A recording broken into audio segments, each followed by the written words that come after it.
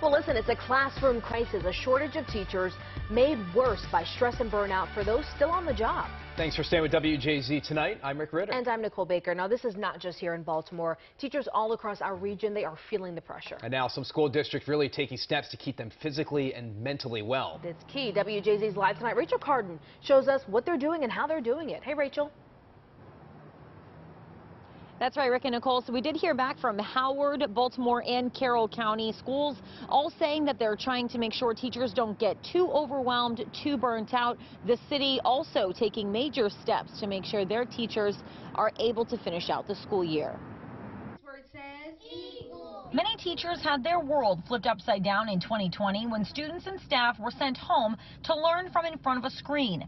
Then this year to get sent back to the classroom with a slew of new rules. It's like totally just flipping a switch from going to virtual to in person. Sally Curvin has sympathy for teachers everywhere, many of whom are expressing fatigue and burnout as the school year marches on. So if they need some extra help, let's give it to them. The Baltimore Teachers Union says many teachers, faculty, and staff members feel like they're drowning. a lot of the burnout is a result of additional tasks that staff members are expected to take on. So Baltimore City School CEO, Dr. Sonia Santelises, is asking the school board to vote on allowing teachers to have a few additional days off this year, as well as more time to get their work done. Everything from postponing deadlines for certain programmatic supports to start, an extra day the week of Thanksgiving. It really is a combination of things. But BTU members say these steps in the right direction are still not quite enough. So that we can actually make certain that we're providing the time and structure and format